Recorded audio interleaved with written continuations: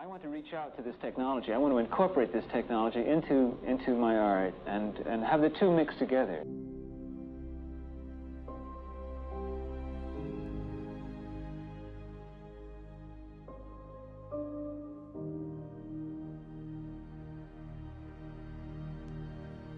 We were making a lot of decisions where we thought things were going to be because we didn't have the compute power to support at the time what we wanted to do.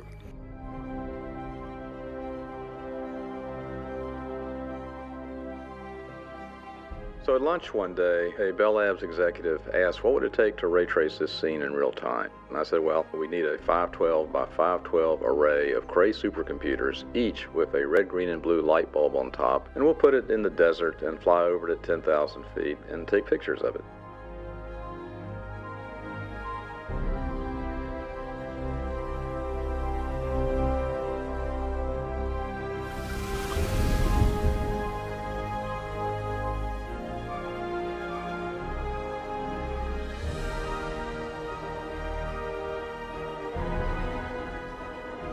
I recall it being sort of 10 or 12 months of hell getting these shots done, and it was because the render times were so horrendously long.